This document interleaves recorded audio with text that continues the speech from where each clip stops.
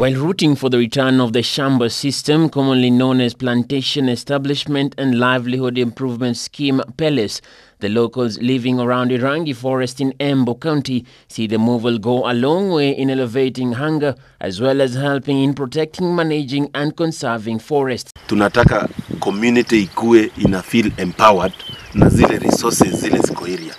Na one of them ni hii msitu iko hapa, Irangi forest. Iko na potential nyingi sana. They say the lifting of the ban on pellets will be an incentive towards achievement of food security that has proved elusive for many years, largely due to climate change occasioned by degradation of the environment. Nitakuwa wa kwanza kusukuma na nitasukuma by force kuhakikisha Shamba system imerudishwa huku kwetu Makasa.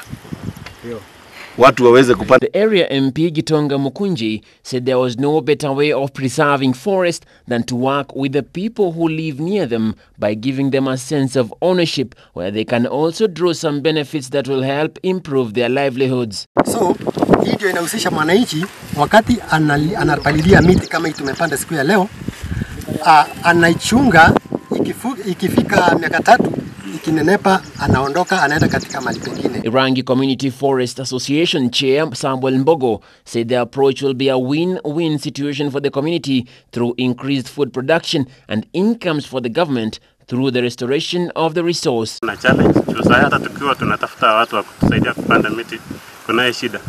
Juu tunatafuta cashon pia unakuwa ngumu kuja kutusaidia.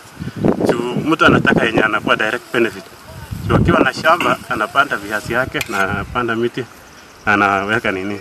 So tunaomba pia serikali pia maybe wafungue hii Shamba system kwa hii Irangi forestation.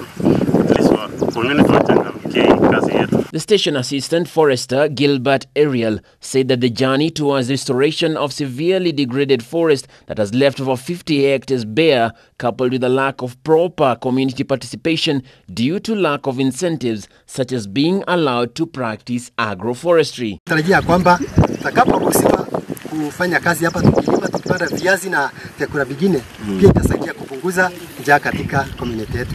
So hiyo shida ndio tumekuwa nayo, that's why tulianza karibu mwezi imeisha na kitu. Bado tuko nyuma juu tunakuanga na watu wachache, sometimes tunakuja na watu 15.